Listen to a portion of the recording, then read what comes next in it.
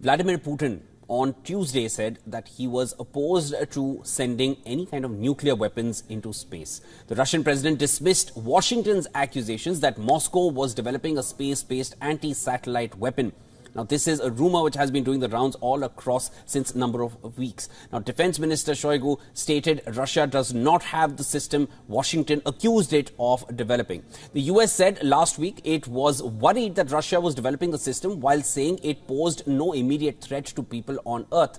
In a meeting with a defense minister, Sergei Shoigu, Putin said, "We have always been categorically against putting nuclear weapons in space." He called the accusations part of a clamor being raised in the West. Putin said Russia has suggested strengthening cooperation in the space sphere, but for some reason in the West, this topic has not come up again.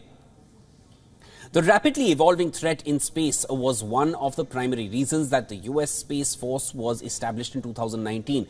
A lot of that threat has to do with new capabilities that China and Russia have already developed.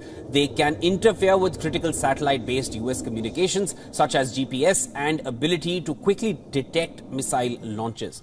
Now, in recent years, the US has seen both China and Russia pursue new ways to jam satellites in space, intercept their feeds, blind them, shoot them down, and even potentially grab them with a robotic arm to pull them out of their programmed orbits.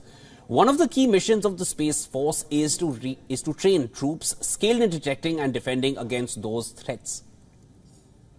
In its 2020 defense space strategy, the Pentagon said that China and Russia presented the greatest strategic threat in space.